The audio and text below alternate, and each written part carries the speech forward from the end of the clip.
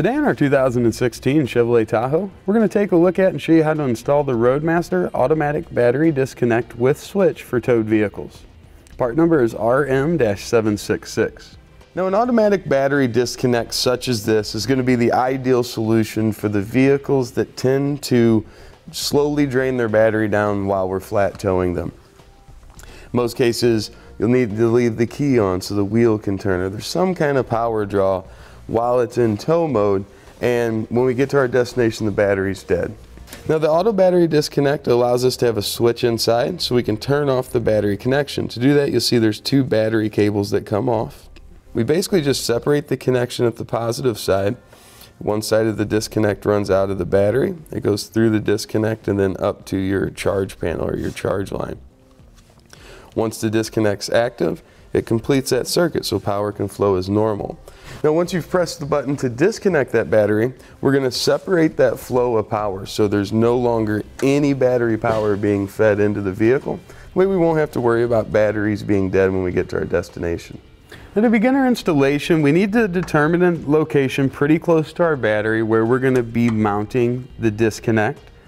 I'm also going to remove this brace here. It's just going to allow us to get this cover off and see what kind of wires we have underneath there and what we need to do with the disconnect. To take this brace off, you'll need to pull out 3 bolts. We've got one here, and another one right here. Use a 13mm socket for these. Now, you want to hang on to this and your bolts. We're going to replace this whenever we get everything connected. Now, we're also going to be pulling the top off of our Airbox here. We've got a little clip here we want to pull up. That's going to release that tab so we can push that in and separate our plug.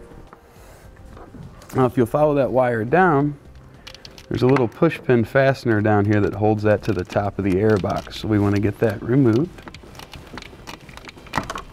Just like that. Set it up to the side here for now. Then with the 5/16 socket or bit driver, you're going to loosen up that hose clamp. Right. You don't have to take this all the way off. You just want it to be pretty loose. Now, at the same size, we're going to have 4 screws on top of the Airbox here to remove. We're going to have one here, then a little harder to see down here on the front edge, we're going to have a third. Here on the other side, there'll be a 4th.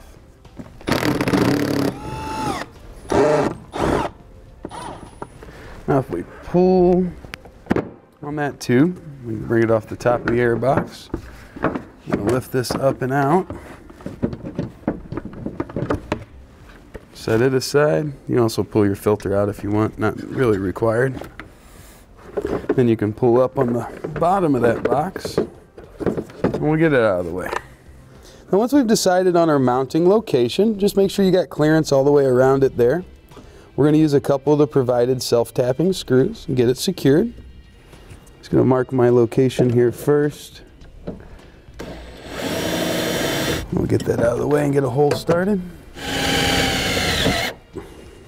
Now we'll bring that through the bracket there. Get that side secured down. Then we'll use our bracket on the other side as our template to set our other self-tapping screw. Now, the little white wire coming off of our disconnect here is going to be a ground wire. We want to cut that and strip it back. Now, I'm just going to be mounting it right in here, right on that same area that we mounted the disconnect to. You want to use the provided ring terminal. I'm going to place that on. It's going to be a little blue one there. Get that crimped down.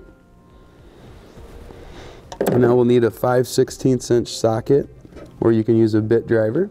Just like before, we're going to create our hole first and then place on our ring terminal.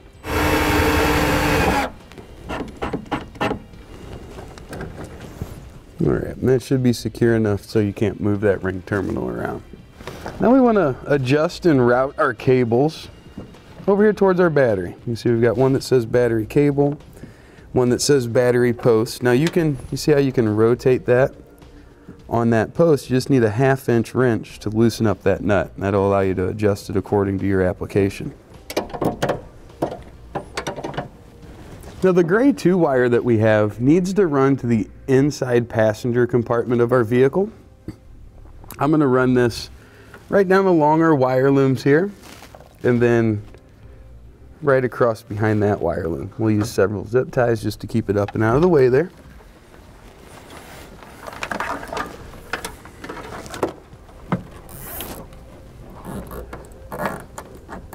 Now if you look right down here in front of the driver's side on the firewall, you've got this large grommet where your large wire loom passes through.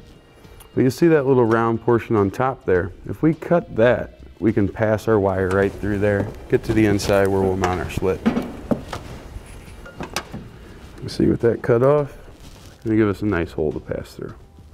I'm just going to take the end of the wire, start running it on through. Now depending on what you're doing, if you're going to do a braking system and stuff too, that's a good access point for that.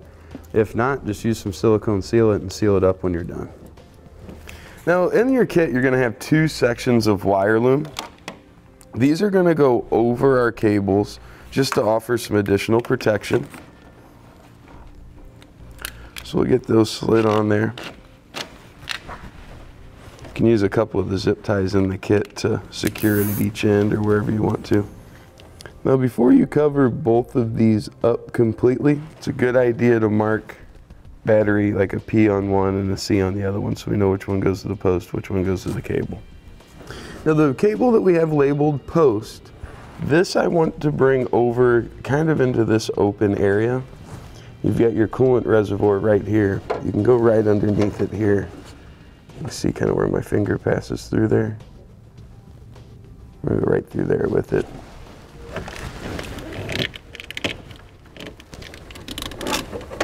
That'll allow us to bring it up right in this area, which is perfect. The one cable is going to go just right back here. And we want that to run up right in this area where we're going to connect it. Now to access our cables, we want to pull back our red cover here. If you want to, you can just clip that off for now. And we've got some little release tabs, these little squares on this cover. We want to take it off as well. Set it aside. You'll see our positive cable is going to run from the post directly over to this stud. So if we separate it at that stud, we're going to separate that connection. We're going to run that ring terminal to our battery post ring terminal. To remove the nut that we have there, we're going to use a 14mm socket.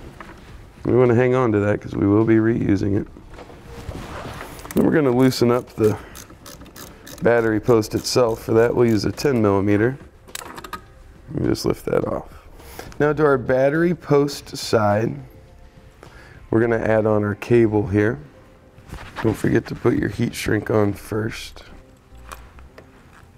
Just like that. We'll bring our small bolt through our post. Then you want to take one of the provided star washers and place on there. We're going to bring that through our vehicle post. Going to add on another star washer and then our nut. Then we want to use a 1/2 inch wrench and socket and get that tightened down.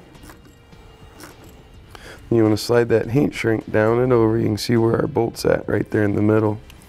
And then just kind of gently heat it up a little bit at a time and allow it to shrink down around there. Now to do this, you can use a lighter or a mini torch. You can use a heat gun, of course. Now the cable that we had listed as battery cable, it's going to go right down on where we just removed the factory cable from. Just replace that factory nut that we took off. Get it tightened up.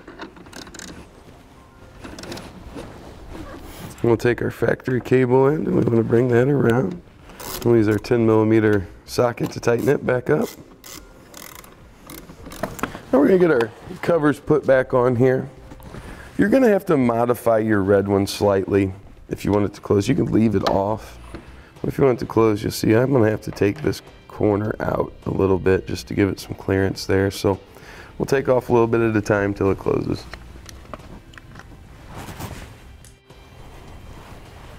Now the next portion of our kit is going to be the switch. This is what allows you to turn the battery disconnect on and off, providing power or removing power from the vehicle.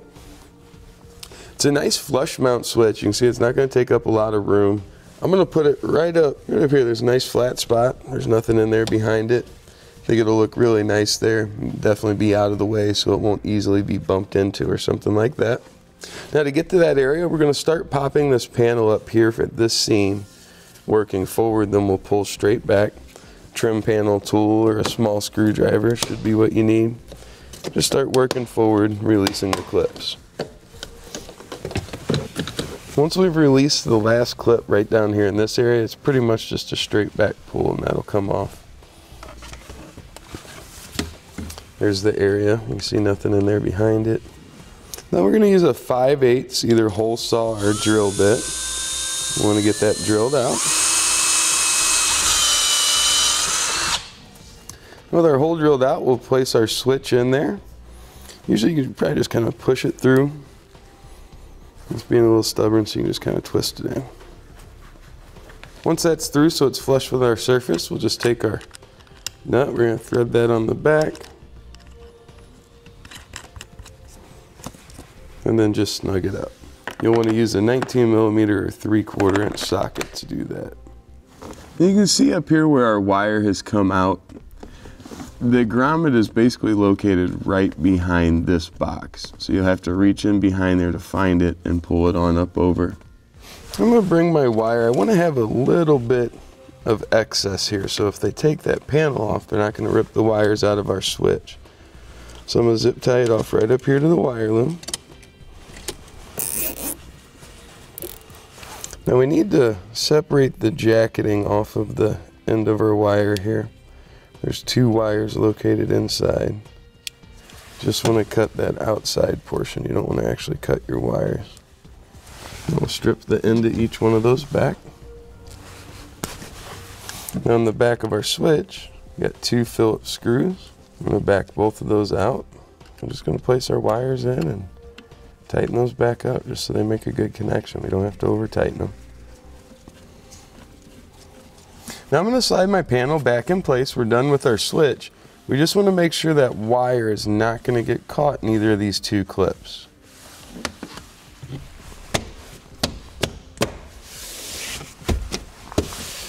Now we need to take our 7.5 amp fuse and we're going to place that in the fuse holder connected to the disconnect itself. So you got a black cap there. We'll pull that off, place in our fuse, and then put that cap back on.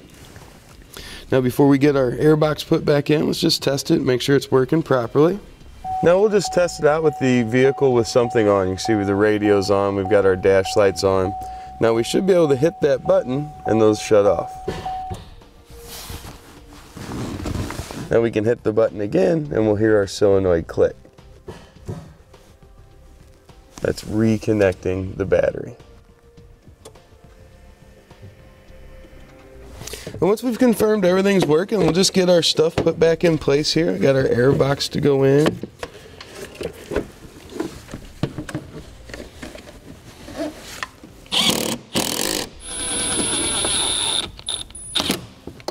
And we'll also get our cross brace put back in here.